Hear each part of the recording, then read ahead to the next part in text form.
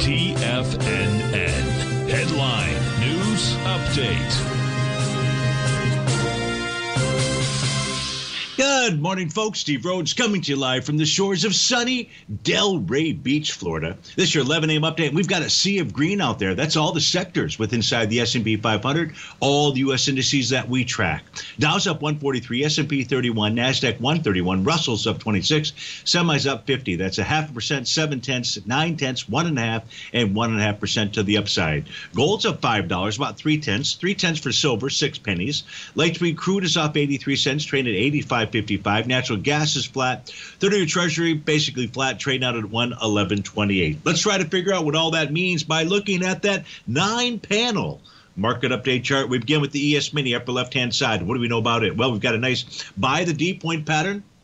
And price is likely going to go target the top of that bearish structure daily profile. That's a key area out there. That's at 44.1650.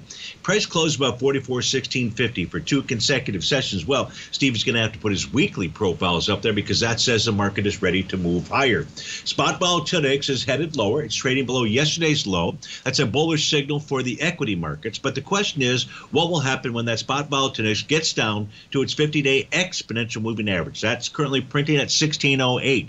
A test and rejection, well, we could see the markets turn lower. A close below it, we likely see the markets move higher.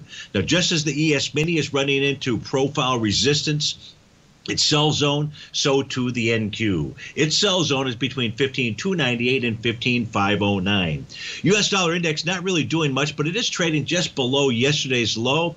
It's trading into the center of its profile level. That's where both buyers and sellers believe there's fair value in between the top and the bottom. Top and the bottom are 104.78. That's the bottom. 106.10 is at the top, and 105.44 is the center line. Goldilocks closed just above the top of its daily profile yesterday, trading above it again today, likely going to target 1925 to the upside. Now, that 1925 to the upside becomes more likely if silver can close above the top of its daily profile, which is at 2203. We're printing right now at 2198.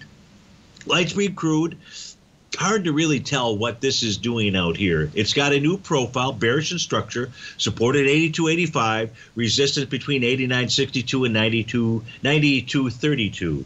The case of natural gas, second time up to test its TD9 count breakdown resistance level. You know what they say, if you can't bust them to the upside, price will try to bust them to the downside. If that's going to take place, watch yesterday's low. Yesterday's low inside of natural gas is down at the 3.322 level. You start closing below that, we're likely going to have a retracement back to 307. Folks, stay tuned for the Trader Zed Show. But if you have to start your Tuesday, have a terrific one. Thanks so much for joining us. We'll look forward to speaking with you again soon.